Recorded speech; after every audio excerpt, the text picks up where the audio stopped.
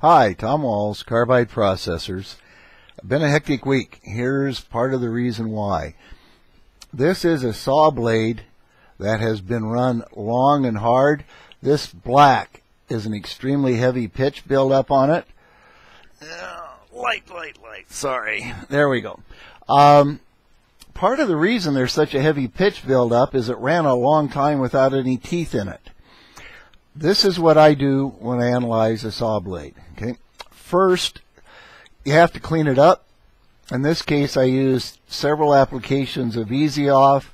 I scrubbed it with a wire brush, a standard welding wire brush. And then I took a Dremel and just touched up it here inside the notches, because this is what I wanted to see. But I didn't want to affect it. I just wanted to get the black crud out of the notches. Here's what I found, and I think you're going to have to go to the blog to get it. But once I got them cleaned, the notches cleaned up, what I could see were a lot of horizontal lines running from side to side across the notches. These are from the laser cutting, and there's another video about cleaning laser cut saw blade. But once I got the notches cleaned and saw the lines across, the distinct lines from the laser cutting, it was obvious that this had not been gummed out, or had not been gummed out well enough. You need to gum about 5 to 7 thousandths back. If you can see the lines, you didn't gum enough.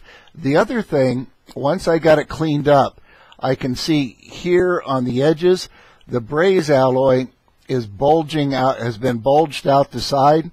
Okay, the reason for this, for the braze alloy bulging out, is when they seat the tip, when they're brazing, they have the saw blade typically laid like this for hand brazing. The tip is resting flat. They heat the whole assembly up, and then they push the tip in. You're not supposed to push it in. You just take your pointer, and you start with the tip in here. You take your pointer.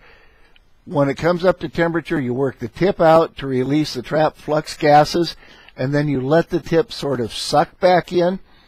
We have an absolutely great video, and I can say that in all modesty because all I did was pay to have it filmed. But in version 1, Don Wallinger does a magnificent job of showing how to braze saw tips. In version 2, the Hartleys show a much different technique for sawmills, but they also have zero tip loss. So two very different techniques, two very good people. But anyway, once I get it cleaned up, and I get the notch, and I can see the lines, and I get the bulges of braze alloy out here, then I know that two things happened. They didn't clean the notch properly in the gumming, and two, by clean and gumming, I mean grind it back enough.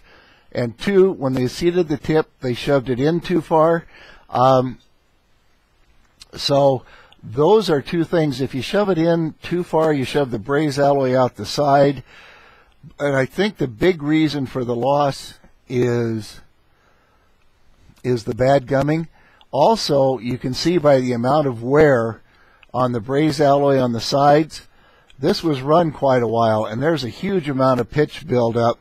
Well, I cleaned that one, there is, but on these that haven't been cleaned, there's a huge amount of the black pitch and crud buildup inside the saw blade.